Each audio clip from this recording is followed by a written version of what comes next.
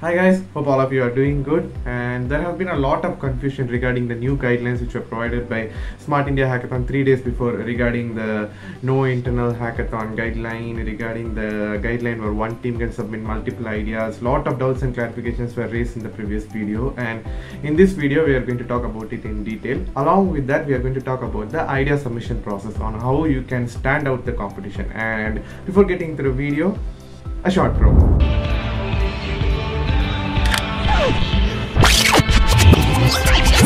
And we have team name is voyage.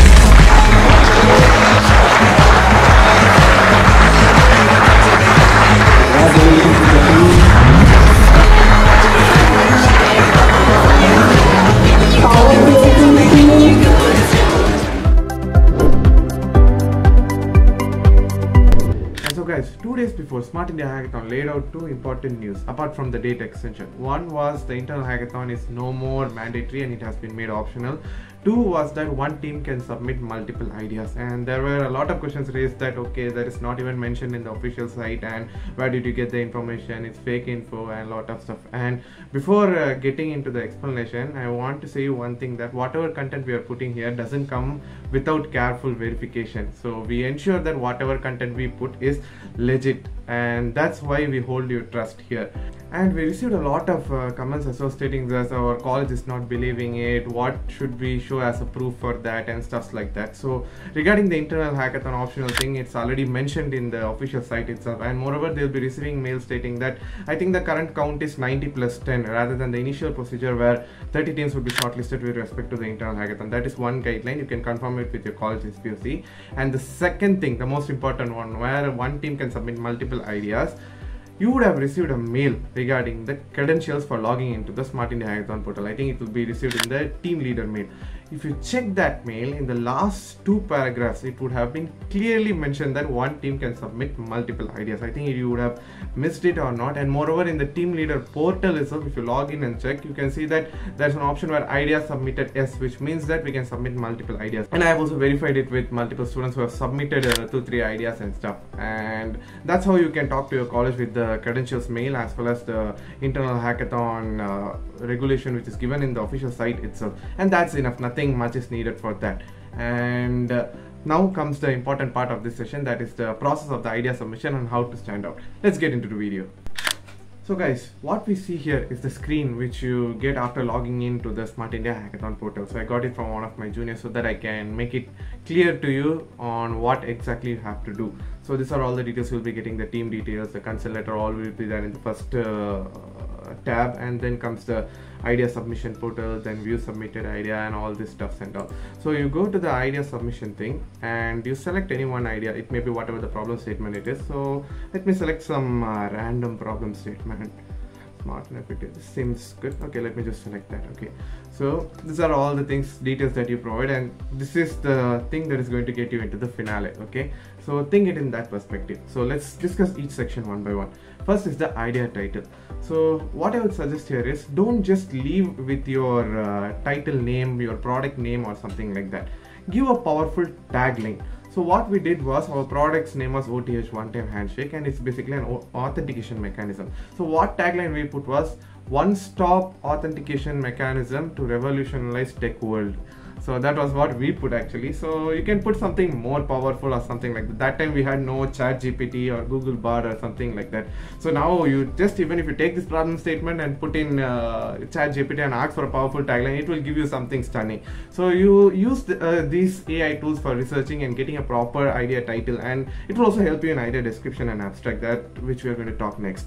So what is the difference between idea description and abstract? This has been a question that has been raised a lot. Okay, so let me explain you what an abstract is. An abstract is actually a short summary of your product on what you are doing and what exactly your product does, while an idea description is a detailed explanation of your product. It's basically what you're giving in your PPT, you're going to explain in the idea description. So it may be the solution, it may be the use cases, the showstopper, the technology stack, the detailed process flow, how your product works. All this comes in the idea description. So let me show you the abstract which we actually submitted.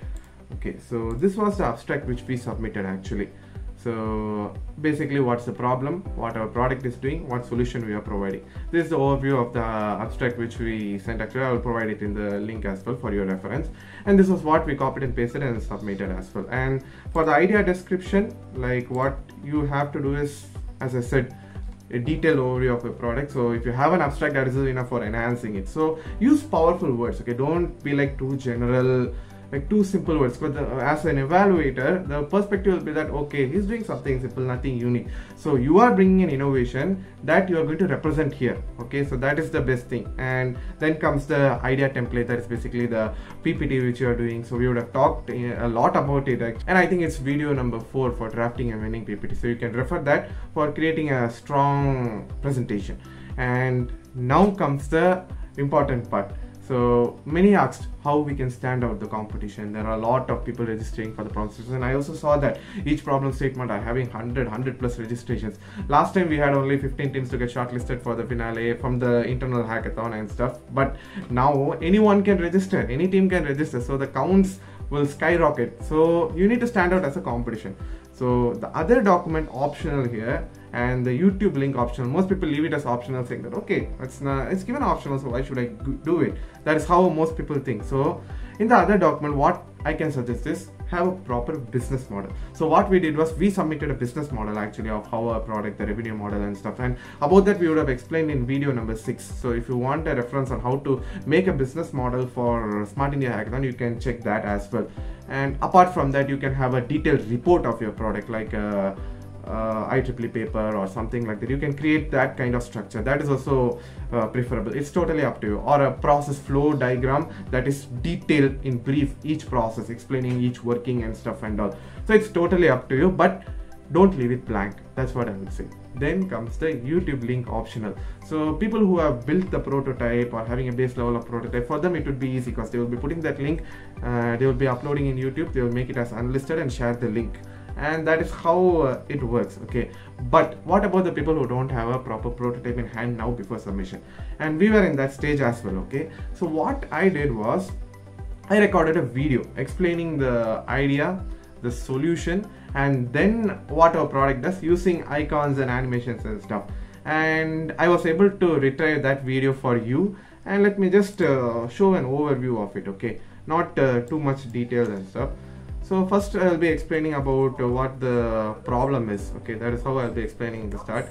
Then I'll be explaining about what the solution is, and then how it works. I'll be using certain animations. This is how the authentication works. This comes from there, from the server, this passes and stuffs, everything that can be understandable, okay? And this is how we have represented, and I think you are able to see that in the screen. And this is more than enough, to be honest, because it is the initial stage, and I will be providing this video link also for your reference. I wouldn't have done to that level 1 year before, like, so I hope it will be useful at some stage for you. And this is how to make a perfect idea submission, okay? So when, as an evaluator, when a person evaluates, he is going to see the novelty of the idea. Okay, how new is your idea? And then the long-term goal, what is your plan? Because most people bring an idea just for an hackathon, and that comes as a negative point here, okay? Because in the PPT itself, in the template it is written, I think it's point number 4 or 5, it is written that the teams which have a business, ideas which have a business model have an upper hand. So why miss that opportunity?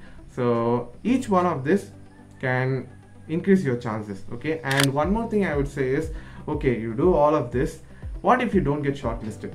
So don't give up hope here, okay? Because an evaluator can be in any mindset. So there may be competition who are doing better than you. So it's always winner or learner here. It's never a loser when it comes to hackathon. So you'll be getting a new experience. You'll be learning a lot of stuff. So if you have a proper team coordination, actually, the hackathon is half won already.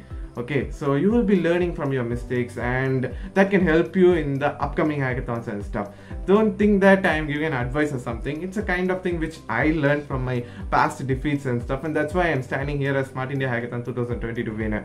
Okay, and that's all for this video today, and thank you. I have been receiving a lot of PPT review.